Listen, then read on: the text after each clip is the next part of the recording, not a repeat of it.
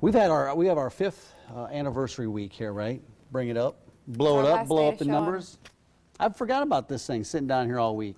And one of the things, and so I wanted to expose a big secret here on the Morning Blend. Everybody asks us, what do you guys drink in your coffee? Some people, you know, I drink coffee, sometimes water. I'm drinking coffee today. Mary doesn't drink coffee, but she fills this thing up with a lot of other things in her life that helps her get through the show, get through this 5 years. So I'm going to take a few of these things out. The first, it's a picture of me.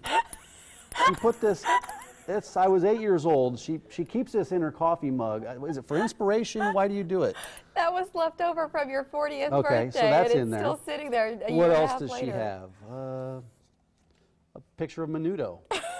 She has been a big fan of Menudo since, I don't know when. When did you become a big fan of Menudo? Today. Okay. I've never Menudo's seen that been, before. so she takes this thing out and looks at it every day that before the picture show in to my draw life. inspiration and to get pumped up for the show. Martin. Yeah, Ricky Martin was good. What else do you have in here? I wonder.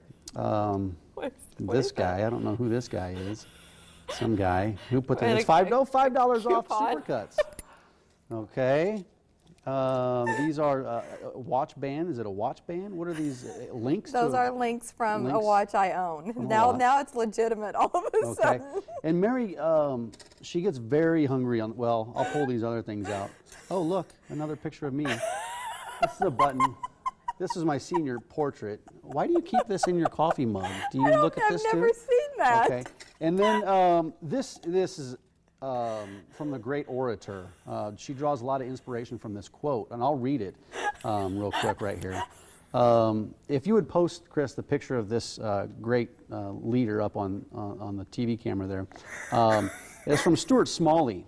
And if you remember from Saturday Night Live, he says his famous quote, "I'm good enough, I'm smart enough, and doggone it, people like me." Mary reads this every morning before the show to draw inspiration and get cranked up. She also, finally, she gets very hungry during the show. Very hungry. She keeps 3 cashews. These will be gone by the end of the show. 3 cashews during the show. 1 in the first 20 minutes, the second one in the second 20 minutes, and then the third one right before the end of the show. And then she also keeps 12 cents.